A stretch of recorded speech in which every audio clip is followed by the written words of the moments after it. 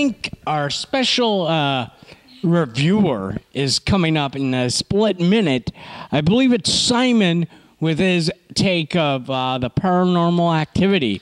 So if you haven't checked it out, it was the #1 movie again this last week, and it beat Saw 6. So basically, just tell you how crazy, nutty this world is. We're going to let Simon do the review of Paranormal Activity, and then Joe and I will talk about that. So I went and I saw Paranormal Activity tonight and earlier, and I personally, well, about the whole damn movie, it had some good moments. It definitely is a Blair Witch ripoff, and I would be the first to admit it. Definitely, you know, and as I would say, there's only 3 really, I would say, any kind of suspenseful scene in the movie where people actually kind of got a little nervous and jumped or screamed. But the 2 characters are very annoying.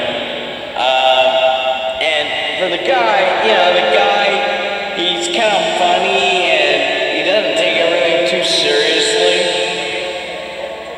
And he basically makes a promise to the girl that he wouldn't play with the Ouija board. He does. And it's all crazy. And then you're like, okay, what's going to happen next? The chick freaks out. Then she wants to go. They try to get out of the house. The boyfriend, the girlfriend is like, oh, no. It'll be okay. It'll be safe. And then she gives like a little evil possessed smile.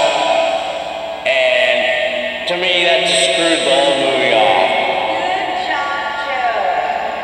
We hoped you were able to hear that because Simon's kind of like a little camera shy, even though it's my little voice. But it was Simon who went and saw Paranormal Activity for me, and that was his intake of Paranormal Activity.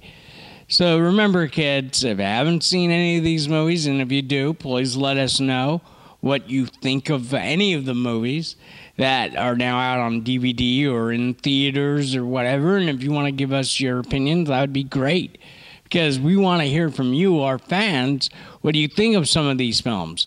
If you see them or not. You know, if you see Stepfather or Grace or the original Stepfather or any of those classic remakes, let us know.